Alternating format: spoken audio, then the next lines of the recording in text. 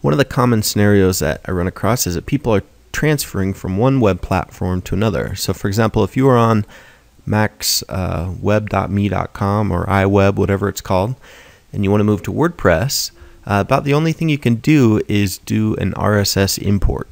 So if you are in WordPress and you come into the Tools Import option, you can import the RSS. However, once you import that, it looks pretty bad. Like instead of paragraph breaks, you'll see like line breaks and so forth. But another major problem is that the links to all the images are still pointing to your old server. So usually when people change servers, they plan to eventually kind of put down the old one. So how is it that you transfer all of these images in an automated way? Well, I have a great trick for you. First, just go ahead and remove this reference and go to the post that has the image that you want to move. So right click it and do copy image location. Then we're just going to add an image tag, image source equals, just paste in what I copied, and I happen to know the class here, align right, and I want it to be 335 pixels. Close it. Now I'll hit update.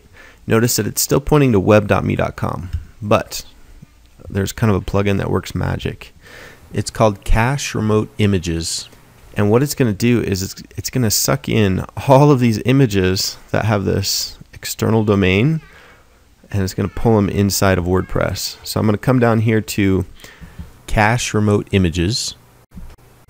Remember I said this plugin is called Cache Images, so after you install it, you see this Cache Remote Images option in the Tools menu. So basically all you do is click Scan. It looks through your post for all the image links that are hot image links, and 34 images found. So I'm just going to hit cache from this domain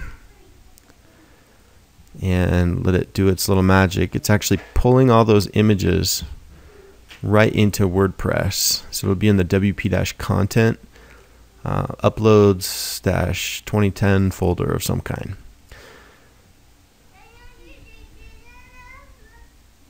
Okay, it's still going. Remember, this one is what August is supposed to look like. So when this is finished, we'll go back and look at this post and see, in fact, that the web.me.com URL has changed.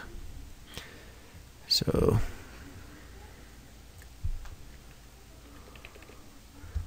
all right, there's that post. We'll click Edit.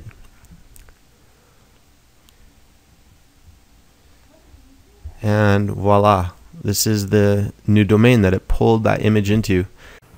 And now you can delete the images from the old domain and you won't have to worry about losing anything. My name is Tom Johnson, and I have a blog at I'dRatherBeWriting.com where I have lots of other WordPress tips.